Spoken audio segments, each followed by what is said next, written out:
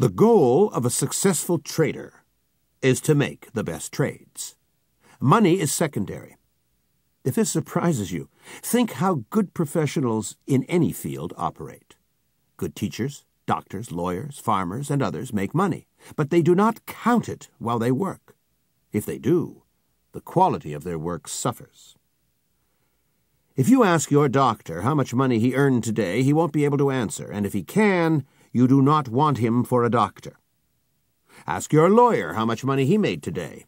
He may have a general idea that he put in some billable hours, but not exactly how many dollars he made. If he counts money while he works, you do not want him for a lawyer. A real pro devotes all his energy to practicing his craft the best he can, not to counting money.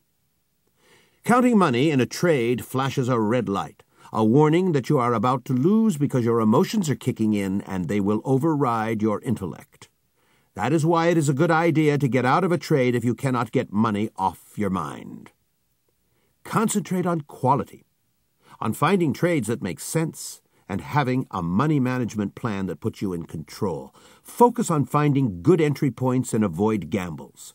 Then the money will follow almost as an afterthought. You may count it later, well after a trade is over.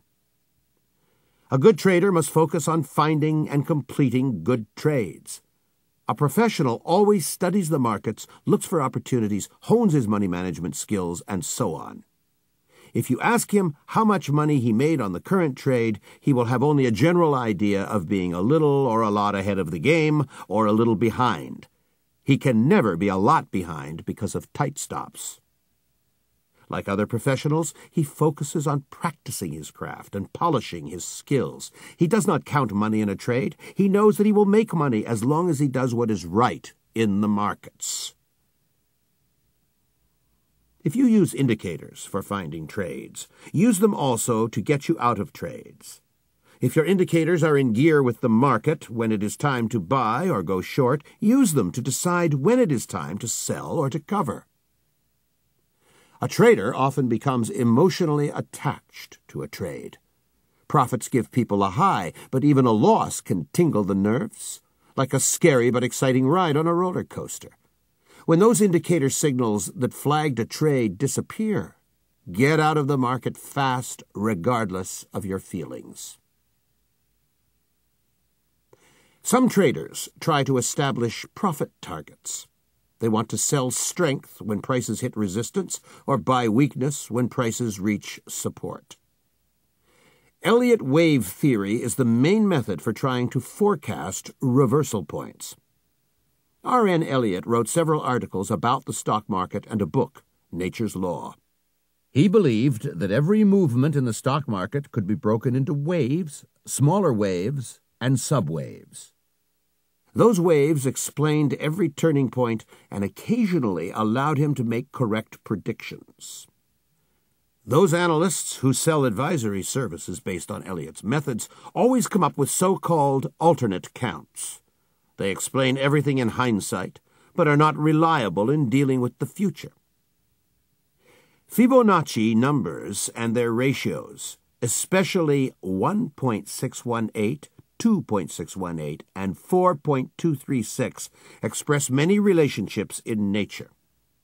As Trudy Garland writes in her lucid book, Fascinating Fibonacci's, these numbers express the ratios between the diameters of neighboring spirals in a seashell and in a galaxy, the number of seeds in the adjacent rows of a sunflower, and so on.